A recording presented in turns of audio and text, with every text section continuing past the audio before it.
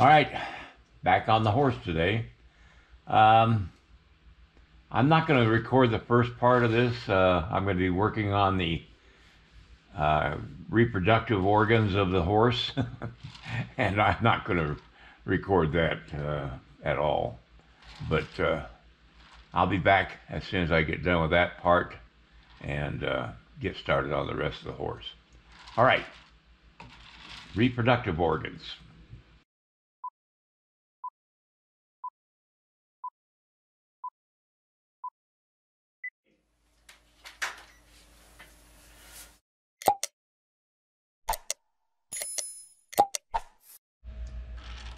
Whenever I was in a gallery showing and demonstrating my sculpting while I was there, and I started working on the reproductive organs of a horse, it never failed. A mother would come in with two little kids, and they'd be standing there watching me working on it, and I wouldn't know that they were watching me, or else I would have stopped working on it. But they would stand there watching, and inevitably the child would ask the mother, "Mommy, what's he doing?" And I just didn't want to explain what I was doing. So I don't, for the kids' sakes, I do not show this part. All right, I'm working on the inside part of the leg.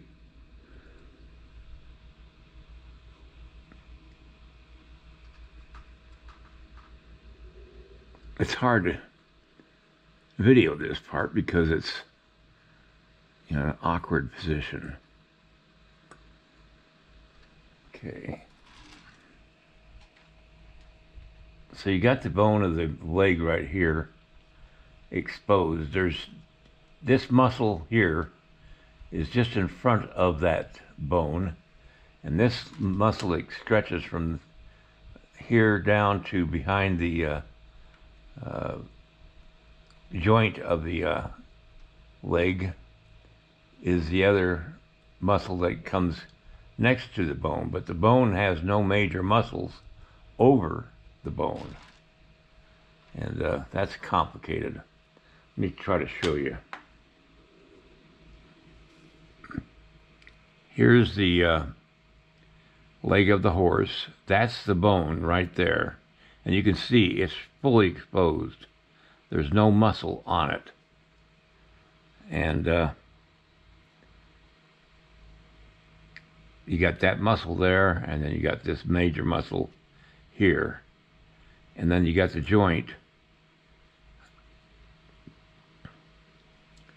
It is really handy to have this maquette because it's hard to understand these things unless you actually see it in 3-dimension and you can actually turn the maquette and see exactly what's going on there. Drawings are great, and anatomy drawings are wonderful, but they don't really give you the feel of what's going on. And you got to have something like a maquette to go by. If you can afford it, this is a great maquette to get that I've been using for the muscles. And that's from anatomytools.com. I'm not being paid to tell you that, by the way. I tell you that only because I feel it's nice to be able to pass on information that helps you.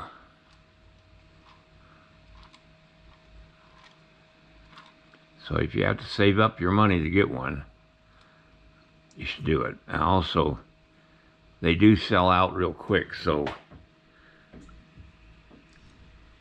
they may not have them when you get ready to order one. You may have to wait for a few months.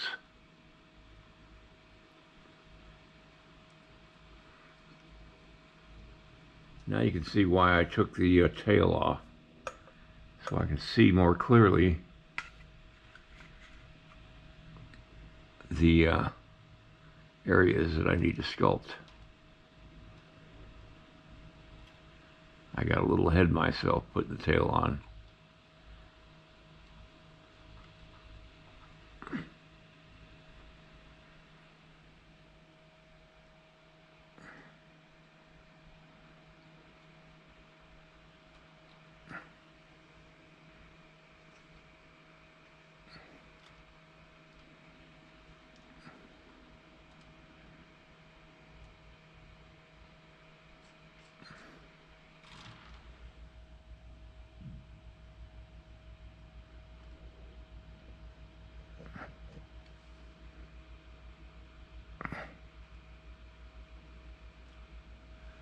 All right, I'm going to work on this leg, but because the support is right in front of it, I'm not going to be able to video what I'm doing.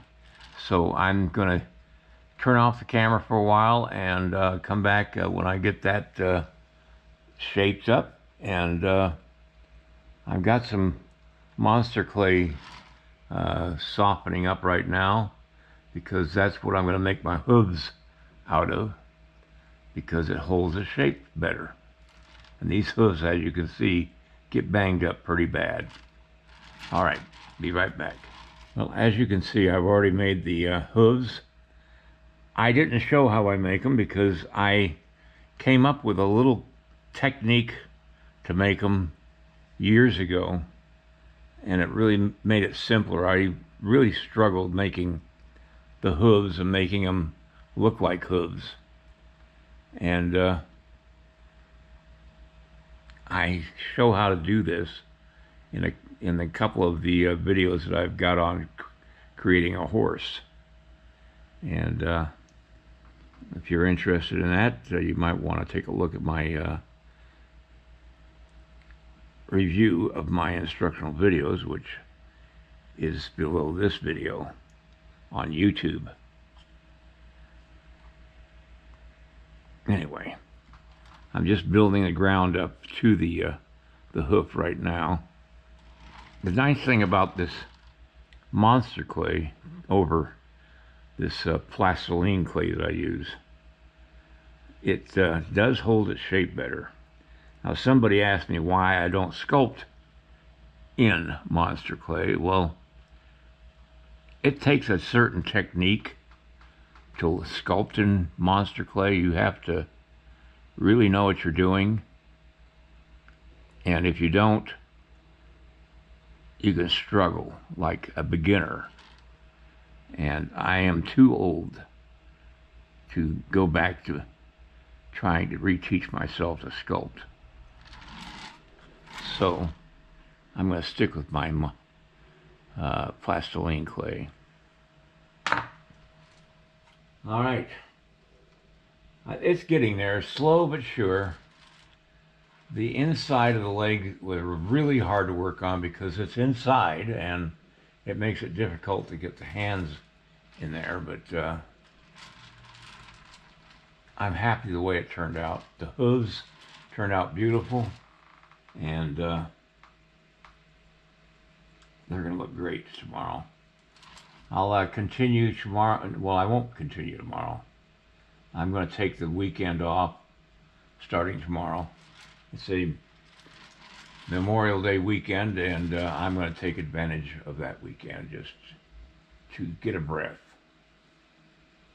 I hope you guys have a wonderful weekend with family and friends, at barbecues or whatever you want to do tomorrow or over the weekend. Just be safe, okay? I want you back here next week.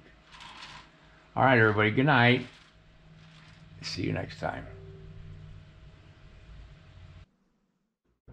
If you like this video, please like and subscribe to my channel. It really would help me. Also, check out the link below this video. It will take you to a review of my 9 instructional videos that could be very helpful to you if you're thinking of sculpting. Good night, everybody.